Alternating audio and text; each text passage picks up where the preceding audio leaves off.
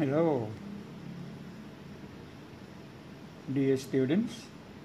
Today we will talk about principles of management.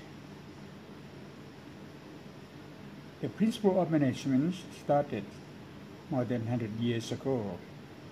Still, there are room for any new inventors or thinkers to come up with a good formula, a model or system of management.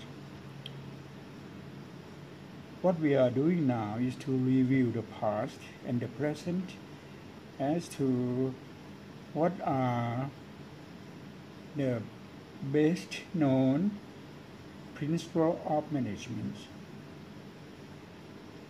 In my opinion, we will have to understand about four series or set of principles of management.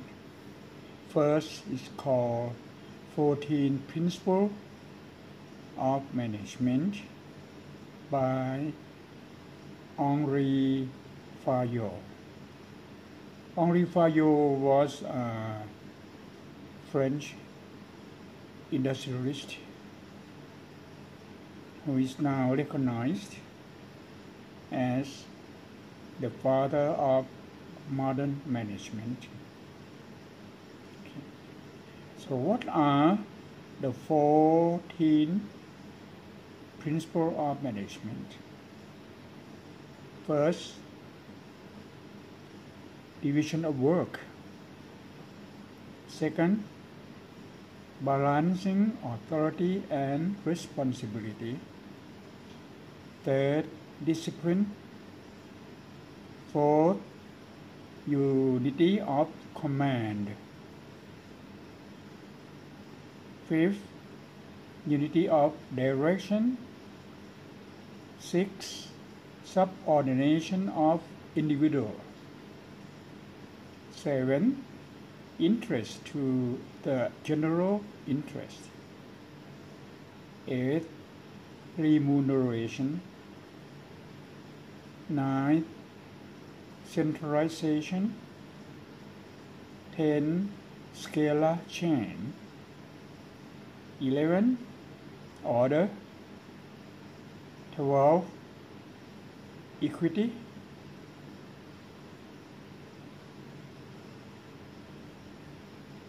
13, stability of tenure of personnel. Initiative. 13, and spirit, the goals. So these are the 14 principles that you may have to read in detail again from the passage or the article I submitted to you via the WeChat group. Okay. Now the second one is the 7 quality management principle. This one was issued by ISO 9001 in the year 2015. ISO, do not pronounce ISO, because ISO, the word comes from the word isos, it means equal. And it was issued by International Standardization Organization. You may have heard about ISO 9000, ISO 14000, so on and so forth. See, the 7 quality management comprise customer focused, leadership, engagement of people, process approach, improvement, evidence-based decision making, relationship management. Okay, this is the second set of principles. The first one being 14 principle of Henri Fayol. The second being 7 quality management of ISO 9001. Now the third one,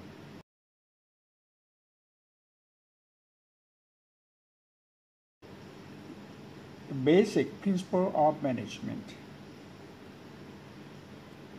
Basic principle of management meaning that you cannot manage without this basic. First, planning. Second, organizing. Third, leading and controlling. Planning, organizing, leading, and controlling. Okay. Without it, you cannot manage. Okay. The last set is the so-called 5 principles of great management. 5 principles of management. Again, number 1, signs, not rule of thumb. Signs, not rule of thumb. What does it mean by rule of thumbs? Rule of thumbs, it means you do it according to your own judgment, your own experience, without listening to others. Okay.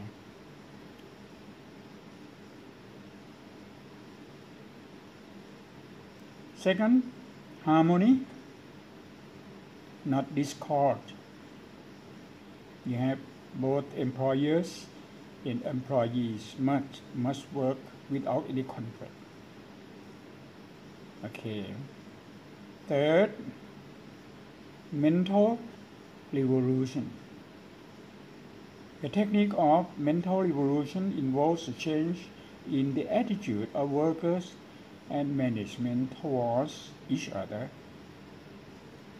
The idea is that employees should not think of their employers as their boss, and vice versa. The boss should not think of their employees as servants, but they should think of each other as colleagues, collaborative workers. Okay. That's number 3, mental revolution. Number 4, cooperation, not individualism. This principle is an extension of harmony. That means that both employers and employees must work with mutual confidence, sense of goodwill, and the intention to replace internal competition with cooperation. Get rid of the term competition, but try to encourage the term cooperation.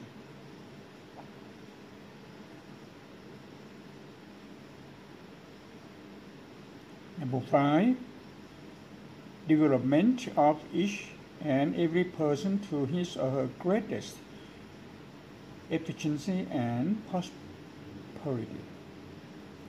So these are the 5 principles. So I take these 2 clips as the basic for you to work on the principle of management and come up with your own set of principles. Okay. Thank you very much.